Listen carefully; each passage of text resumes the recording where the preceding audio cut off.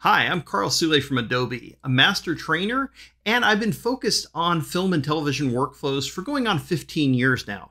Hi, I'm John Knowles. I'm a video editor and graphic designer, and I've also been a software trainer for the past 5 years exclusively on Adobe products. John and I really hope you'll enjoy these videos. This video series is designed to teach Premiere Pro in a way that resonates with people coming from other nonlinear editors, such as Media Composer. But don't worry, if you're coming from a different NLE, you'll still find a lot of value in watching these videos. Hopefully you'll see that your editing skills will translate pretty seamlessly into Adobe Premiere Pro, and you'll be able to keep the majority of your muscle memory.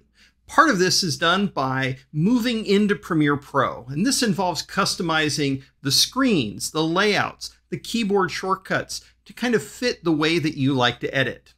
Now, there are key differences in the way Premiere Pro operates when compared to other nonlinear editors, and some videos will cover those specific differences. This includes things like the way Premiere manages media, or how important the sequence settings are in determining things like frame rate and resolution for your exports. We'll dive deep into Adobe Premiere Productions, which is a rich collaborative environment designed to meet the needs of long-form documentary and episodic content. And it contains a locking mechanism which should be very familiar to some of you. You'll learn about motion graphics and how Premiere can work with motion graphic templates, streamlining the way you work with text and graphics in editorial.